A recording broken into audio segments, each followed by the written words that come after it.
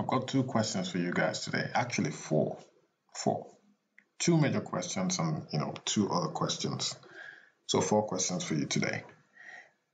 The first one is, declared virus-free today, what country? That's the first question. Second question, what virus was it? Third question, so second big question, but the third question overall is, with 1 year between them, both were leaders of their respective governments. One was the first ever to be impeached. So that's question number 3. Who was this person? The other served a record 4 terms in office. That is question number 4. Who were these people? Hello and welcome to my channel. My name is Sotonye Afiesimama. Thanks for dropping by once again. If you're a subscriber, you are a returning visitor, you're here for the first time, welcome. Let's get cracking with today in history. It's the 29th of December, and on this day, several centuries ago, this guy was killed. He was assassinated. Who was he? His name was Thomas Becket. He was assassinated by Knights of King Henry II of England. He was killed in Canterbury Cathedral. Why was he killed? Now, the reason was that he was engaged in conflict with Henry II, the King of England, over the rights and privileges of the church, and was murdered by followers of the king in Canterbury Cathedral. Soon after his death, he was canonized by Pope Alexander III. So this is Thomas Becket, who was murdered on this day in Canterbury Cathedral. The year was 1170. Some people talk about the church not getting involved in politics. It seems like this was an armed conflict, and he ended up paying dearly for it. He ended up paying the ultimate price. My take on this, when Jesus Christ was on earth, he said that his kingdom was not part of this world.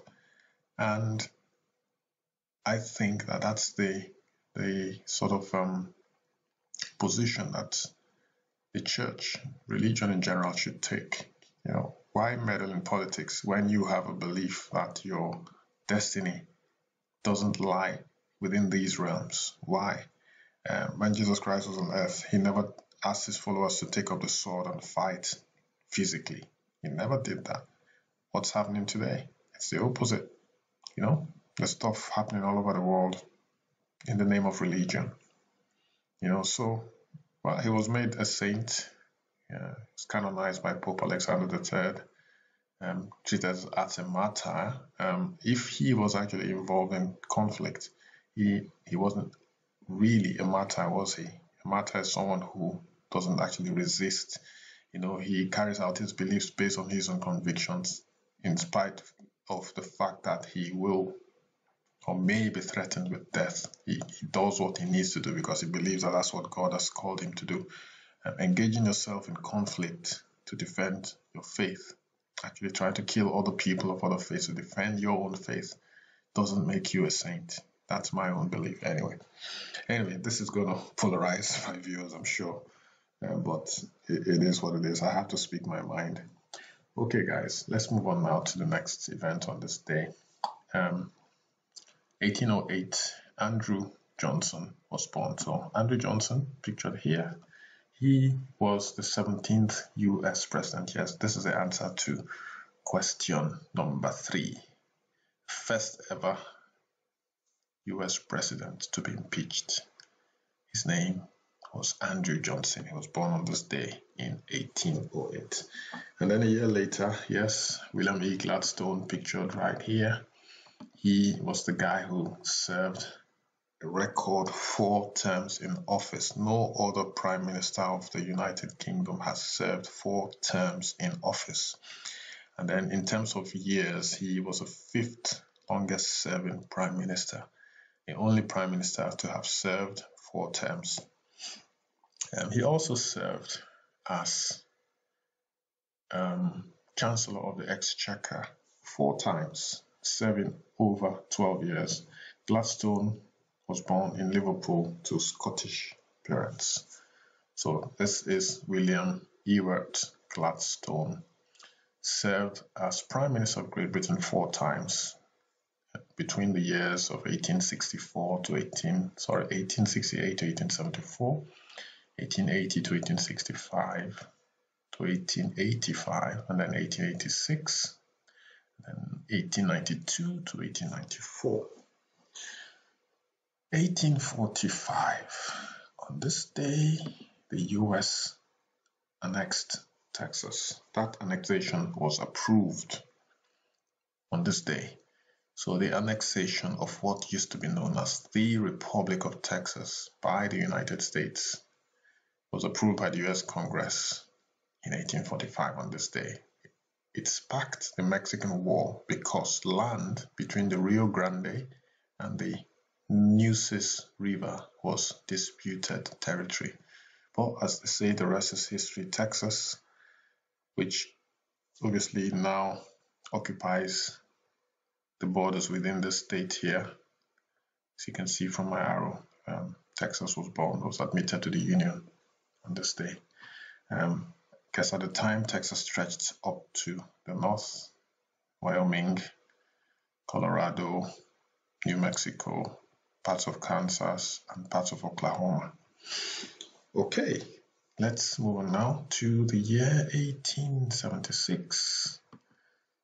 His name is Pau Casal y de Filo, usually known in English by his Spanish name Pablo Casals. He was a Catalan cellist, composer, and conductor, generally regarded as the preeminent cellist of the first half of the 20th century and one of the greatest cellists of all time. He was born in 1876 in Vendrell, Spain.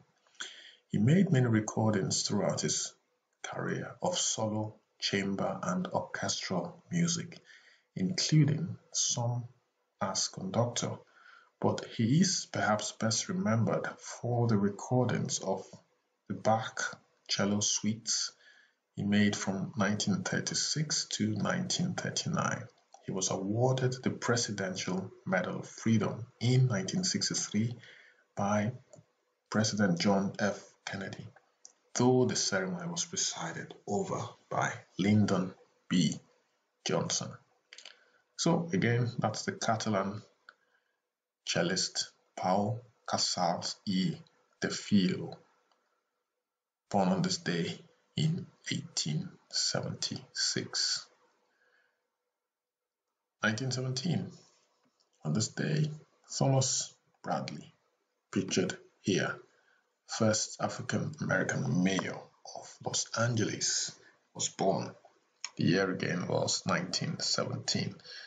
Bradley served 5 terms as mayor between 1973 and 1993. So for 2 decades he was mayor, 5 terms. He was the first and thus far only African-American mayor of Los Angeles, and his 20 years in office mark the longest tenure by any mayor in the city's history. His election as mayor in 1973 made him the second African-American mayor of a major U.S. city. Bradley retired in 1993 after his approval ratings began dropping subsequent to the 1992 Los Angeles riots. I can see why this guy was so popular. He looks like a cool dude, really nice guy. African-American mayor of a city that's majority white. I mean, obviously we had an African-American president as well in a country that's majority white. So it's progress, in spite of all the negative things that we say about racism and all the isms. Americans and people in general are good. You find that most people are fair-minded. Most people like justice. I don't want to believe that if most Americans are racist, they would vote Obama to office. That this guy, the first African American mayor of Los Angeles, who served for 20 years, would have, gotten to that position. So it does give me a lot of faith in humanity that deep down, most of us are good people. Okay, let's move on now to the year 1938. And John Voight, pictured here. John Voight was born on this day. He is an American actor who came to prominence in the late 1960s with his Oscar-nominated performance as Joe Buck, a would-be gigolo in Midnight Cowboy, which was released in 1969. During the 1970s, he became a Hollywood star with his portrayals of a businessman mixed up with murder in the movie called Deliverance that came out in 1972, and a paraplegic Vietnam veteran in Coming Home, 1978, for which he won an Academy Award for Best Actor, and a penniless ex-boxing champion in the remake of The Champ in 1979. He is the winner of one Academy Award, having been nominated for 4. He has also won 4 Golden Globe Awards and has been nominated for 11. Wow. On November 21st, 2019, he was awarded the National Medal of Arts. He is, of course, the father of actress Angelina Jolie and actor James Haven. It's interesting that his children didn't take his surname. I suppose Voight is not a very American name. A bit difficult to pronounce, even though it's a short name. Anyway, 1973. On this day, this rapper, who is now late, died at the age of 34, but he was born on this day in 1973. His name was Pimp C. Real name Chad Lamont Butler. Born in Port Arthur, Texas.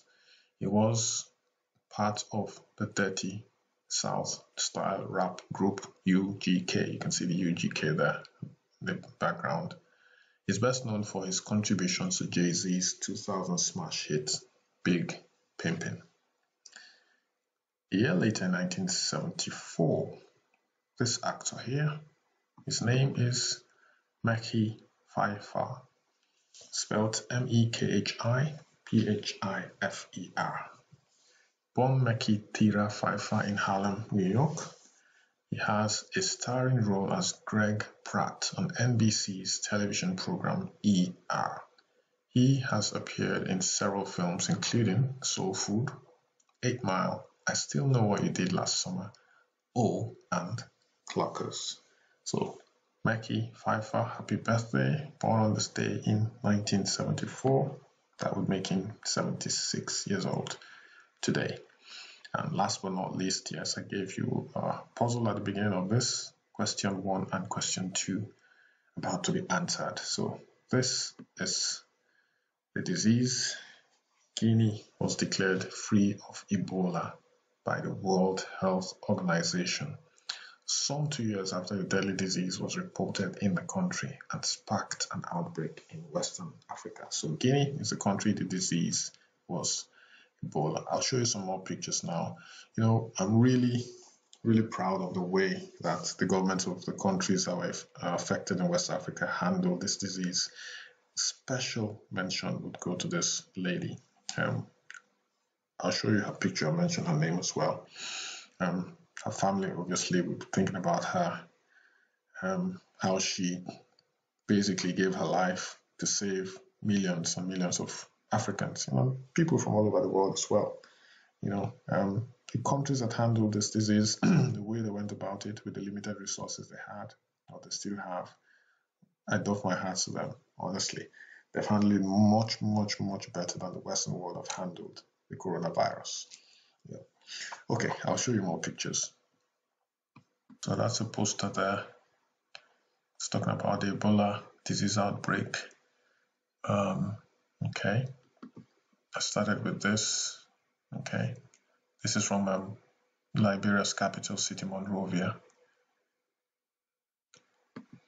Primary school students queuing to wash their hands, I guess, before taking the vaccine. And these are the countries that were hit really bad by the Ebola virus: Guinea, Sierra Leone, and Liberia, with the areas where it's color-coded to obviously represent cases, number of days since last confirmed case, and so on. Okay. So there's people just doing their best to make sure that the virus is contained. Okay, so just watch all the pictures. It's really, really commendable, the efforts that were made to contain this virus. And the last picture I'm going to show you is a picture of a brave lady who sadly succumbed to the disease and paid the ultimate price. But she is a hero, So these are the countries where the virus affected. Countries in red, obviously, were heavily affected countries, as you can see from the legend here. At least one imported case of Ebola in the yellow countries. And then countries at high risk of an Ebola introduction in blue. CDC country office, so Center for Disease Control country office in Congo, and all the countries in and circle, the green circle, obviously CDC country office. So Democratic Republic of Congo, Ethiopia, Cameroon, Ghana, Cote d'Ivoire, Mali, Senegal, or not Senegal. Senegal is a CDC malaria resident advisor. Okay, and then last but not least, obviously these are distressing pictures. Don't know if that guy survived. And then this lady, the inimitable heroine exits, Dr. Stella Ameyo Adadevo. Our hearts go out to her family. She essentially laid her life to save millions and millions of people. So we hope and pray that there are a lot more people like her out there who would give their all to make sure that lives are saved. Okay, I talked about learning from history in my previous videos, how history tends to repeat itself. I wonder who the heroes of the coronavirus would be. In the UK, so far, the staff of the National Health Service have been absolutely fantastic. Cases are rising again, and you wonder how they cope. It's a very, very stressful job. I was really touched a few months ago, early on this year, when every Thursday evening, I think it was at 8 p.m., people would come out and cheer the NHS. It was so touching that there were a few tears, that dropped from my eyes, because, I come from a family where my father was a doctor, my sister is a doctor, and I have cousins.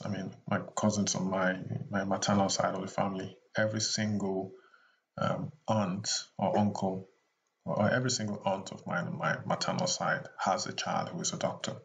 Every single one. On my dad's side, I have at least one medical doctor as well, cousin. So, it's nice to see that there are people out there who put others first before themselves, and the world is a much better place because of these people. So we shouldn't take them for granted. We should remember that these people are literally putting their lives on the line for our sakes. Okay, guys, that is it for Today in History. Join me tomorrow. Thanks for dropping by. Give me a thumbs up if you like the video. Don't forget to share and to subscribe if you haven't done so already. Stay safe. Take care of yourself. See you tomorrow. Bye-bye.